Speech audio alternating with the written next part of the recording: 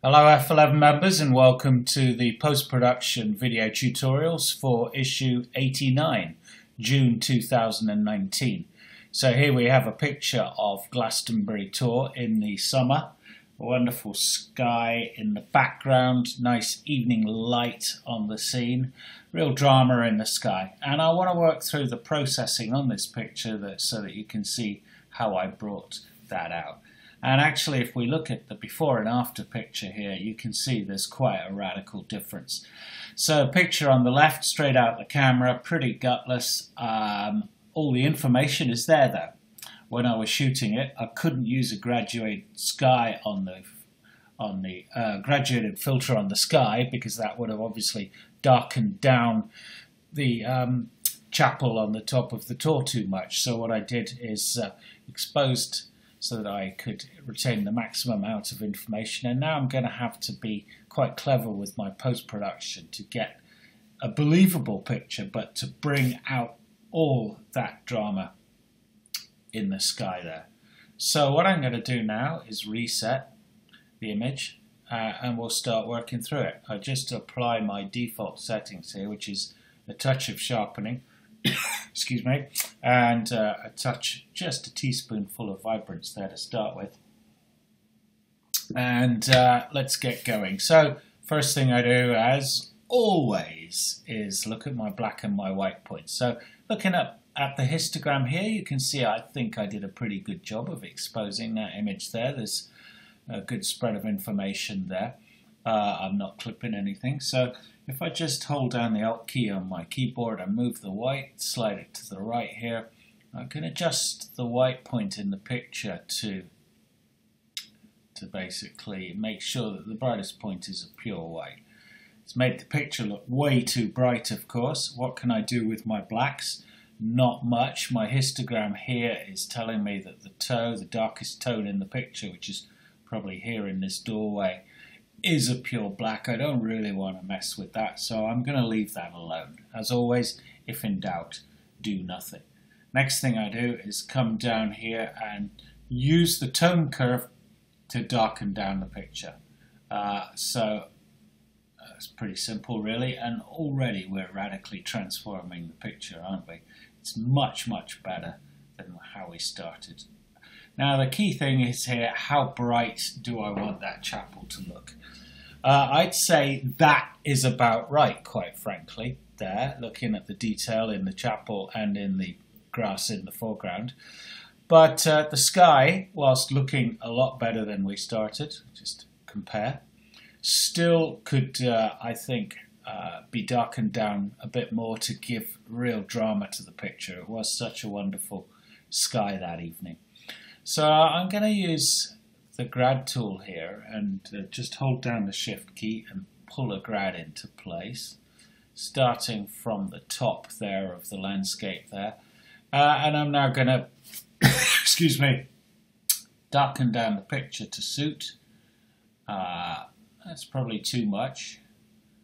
I'm going to go for about that. Put in a touch of contrast and just look at my whites in there as well. If I pull my white slider to the right until I start clipping highlights in the brightest part of the clouds there. And now I can afford to put maybe a touch more darkness in there, into the clouds, into the sky. That's really brought out that quite nicely here. Put a touch more contrast in to the sky. Just a teaspoonful. Looking good, isn't it? But what's happened is I've darkened down the tower as well. Not too much, but discernibly. And so we're going to have to deal with this. Excuse me, I just need to take a glass of water here. So what we're going to do now is look at ways of making sure that the grad is only affecting the sky and not the tower. And I'm going to introduce you to a tool which was a recent addition to Lightroom, well, I think it was about a year ago or more, and it's called the Range Mask. And what this allows to do is adjust predominantly the luminance, but also the color quality of a selected area, the area we've selected using either the adjustment brush or the grad tool, And I've set it here to luminance. And what we're going to do now here, if I click on Show Luminance Mask, and now that's the mask which has been applied with the grad. I'm going to use this range here, slider here, to choose which tones in that selected area the mask is working on. So if I click that off again, and now slide the lower range in, what I'm doing is saying that the darker tones in the picture, the darkest tones in that selected area, are not having these adjustments applied to. And the further I go in with that, the less it's affecting those darker tones. Now, to get an idea of what I'm doing here, if I hold down the Alt key and now go use this, as I bring it in, you can see those tones in the top of the picture, the black tones, that's where the mask is being applied. Where that mask is being applied, where that black is showing, the grad tool is not working. And the further I go in, the more it is chosen.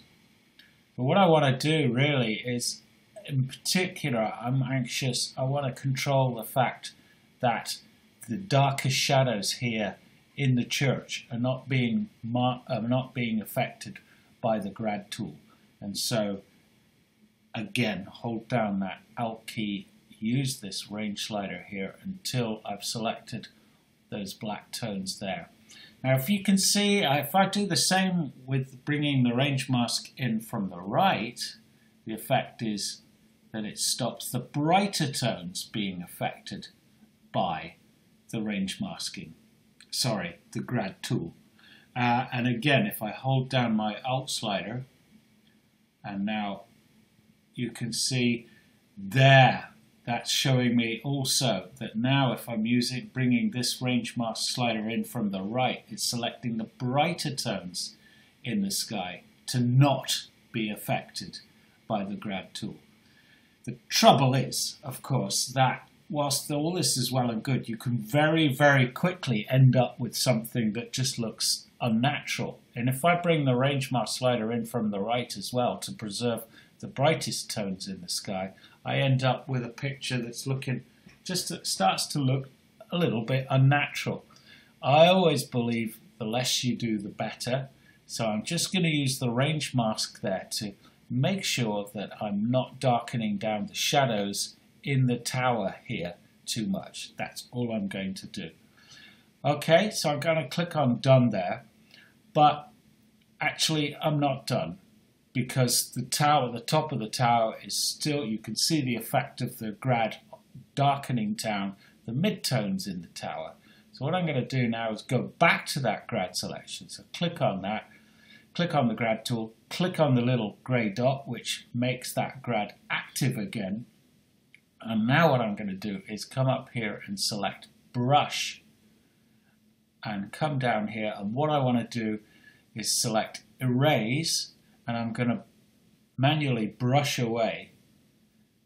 Click on the Select Mask Overlay so it's showing me which area is selected, and now I'm going to erase away this area of the mask so that the tower is not being affected by the grad tool.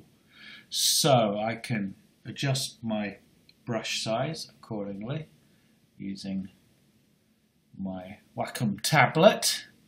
And now I've got Erase here. Always make sure you've got Auto Mask selected, because it'll pick up that edge of the tower quite nicely. It's a really useful aid. I start with a relatively big brush here. What we're really trying to do is avoid those gruesome halos when you do this sort of thing, which can very quickly rob a picture of its impact, make it look completely unnatural. Come down to a smaller brush size here. As you can see, at the moment, all I'm doing, I'm not affecting the picture yet. All I'm doing is just selecting the area that the grad tool is being applied to. So I'm using a combination of the range mask and the adjustment brush within the grad tool itself to select this area. As usual with these sort of things, there are many ways to skin a cat. I could have done this a different way, but I think this is a good illustration of how all this works, the combination of the range mask and the adjustment brush. Sorry, I'm concentrating, and as I'm a bloke, I can only do one thing at a time. And there we go. And now if I click Show Selected Mask Overlay Off, now I've preserved the brightness in the tower, I've preserved the shadow detail in that tower, and I've got a sky there. It is nicely got some really good detail and drama in it. I actually think I could go a little bit darker on that sky now, to about that, or even more. Let's try it. Now I'd say about that, wouldn't you? Click on Done there, and actually I think I'm going to darken down the whole of the image just a touch there. And now look again at my black and my white points. There's no clipping of shadows and highlights, and I think that's done a pretty good job on that picture. Let's look at the before and after again, and there it is. So I hope that was useful.